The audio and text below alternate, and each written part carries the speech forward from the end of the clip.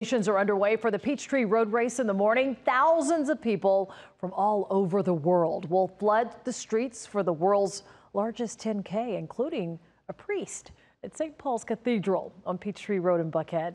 Atlanta News 1st Tori Cooper joins us live from the finish line at the entrance of Piedmont Park on 10th Street. And Tori, this man has been blessing runners as they pass by for more than 2 decades.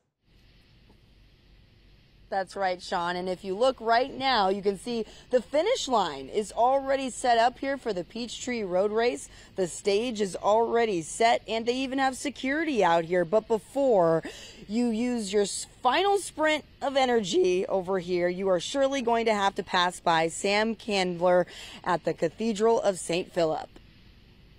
Blessings, blessings, blessings. This is a special tradition for Sam Candler, the dean and priest of the Cathedral of St. Philip Church in Buckhead. This is holy water, which we use to bless holy people on the 4th of July. 25 years ago, many Atlanta churches, including the Cathedral of St. Philip, had to cancel Sunday service because the massive Peachtree Road Race fell on a Sunday, impacting churchgoers' ability to access their church. So Candler decided to bring some blessings beyond the church pews. We're not going to complain, we're going to bless.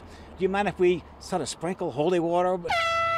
Now, every year when runners and walkers from the Peachtree Road Race pass by the Cathedral of St. Philip, they can count on a few extra drops of water and a special blessing for their trek ahead. Blessings to you and to you and to you. One of the runners counting on faith to cross the finish line this year is Ethiopian native Sinberi Teferi, who won the race last year, finishing in 30 minutes and 49 seconds. It's important to not break your faith and lose hope because there's a lot of good outcome with a lot of hard work. And no matter where you're from, we come from all kind of traditions and backgrounds, but we are one on the 4th of July. If you are along the course on Independence Day, blessings to you. I love it. Blessings to everybody on camera. You can count on a blessing from Candler. See, they just need a little holy water sometimes to make you feel right. Yeah. It's good on you. Holy water is good for everybody.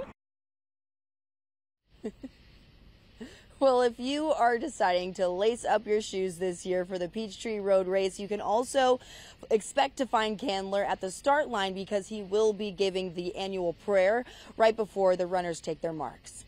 Reporting live in Midtown, I'm Tori Cooper, Atlanta News First. All right.